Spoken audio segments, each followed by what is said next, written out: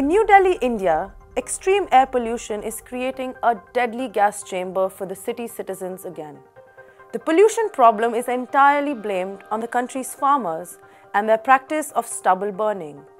But the real picture is quite different. What is stubble burning?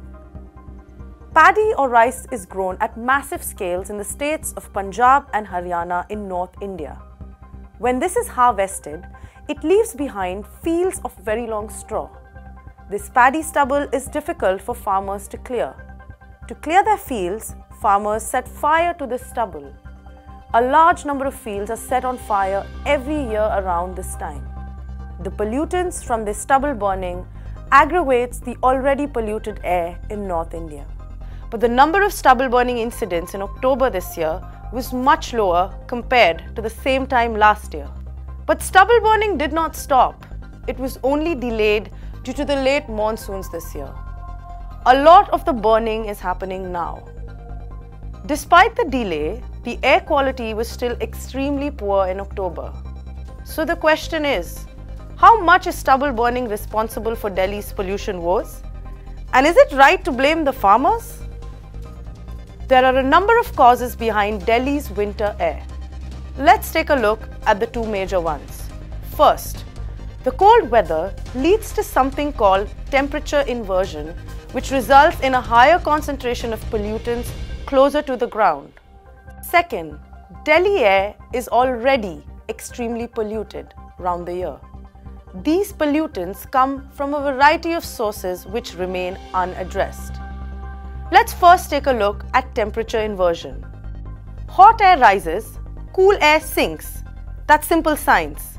In winters, this simple science causes certain complications. In the summer, the air close to the ground remains warm. So the air rises up along with the pollutants and disperses. Because of this, pollutants don't get concentrated near the ground. But in the winter, there is less sun. The Earth's surface loses heat rapidly, causing the air just above the ground to become cooler. And the air in the upper layers remains warm. This is inversion.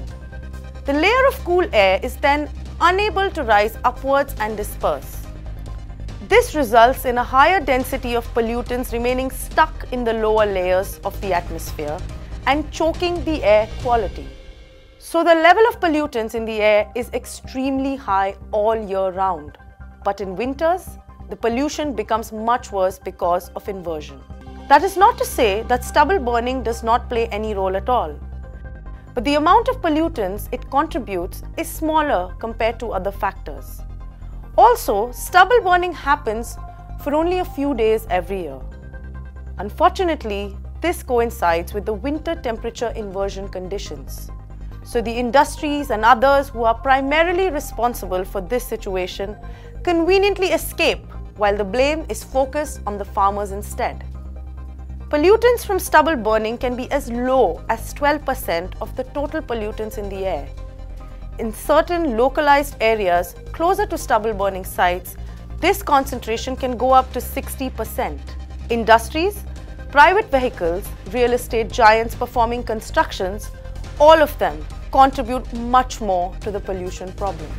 But the state has only outlawed stubble burning with limited action against other responsible parties. So the ones penalized are the powerless farmers who are already burdened with huge debts and a host of other problems.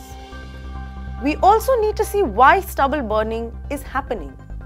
Farmers have repeatedly said that they have no other option but to burn the stubble, as clearing fields in any other way costs too much money. In response to this, state and central governments have announced joint subsidies to ease the financial burden. But the practice continues. Traditionally, paddy was not grown at such massive scales in Punjab and Haryana. It was only after the Green Revolution that paddy became one of the major crops in this region and one of the main export crops.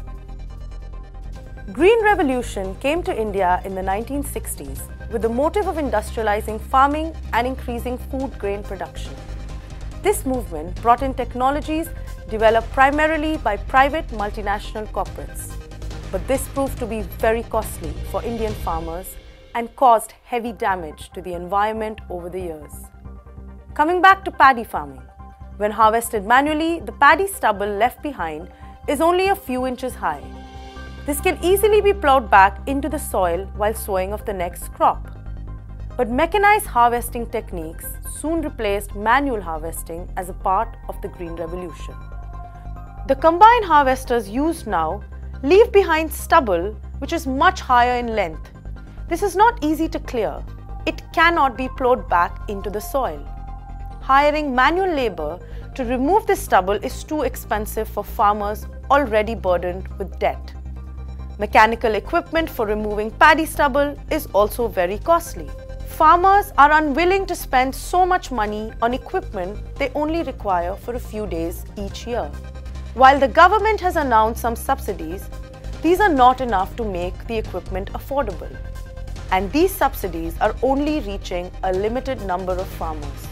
It has also been reported that the cost of equipment has gone up since these subsidies were announced. The government and students in different universities have come up with a number of alternative uses for the paddy stubble. It can be given to paper manufacturers for making paper or power generators for converting into biomass-based energy. These solutions sound great on paper and can also bring additional income to the farmer. But so far, there's not been much success in implementing them. Even if the rest of the supply chain is established and the stubble is successfully collected from farms and delivered to industries which can use them, the first step of removing the stubble is yet to be solved.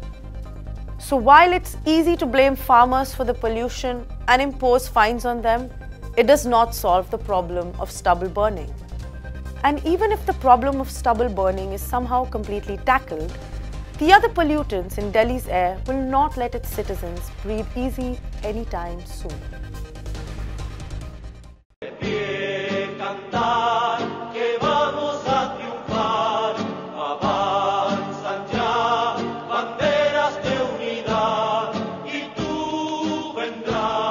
Marchando junto a mí.